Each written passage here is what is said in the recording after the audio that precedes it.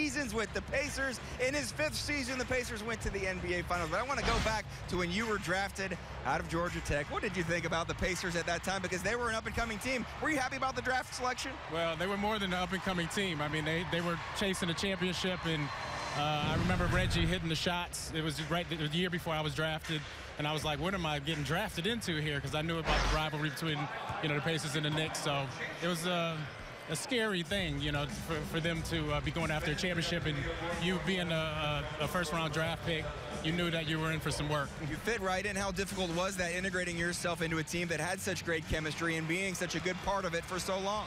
It was a tough thing at first, coming in under Larry Brown. You had Haywood Workman and Mark Jackson stepping out on the court in front of you.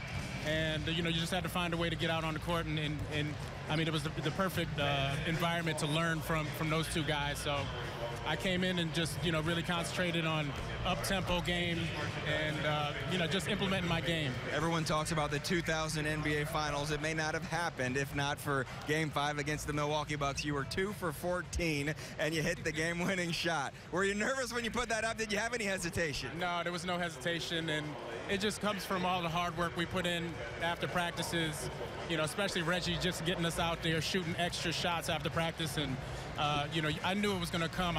Obviously I put up 14 shots, so I felt good.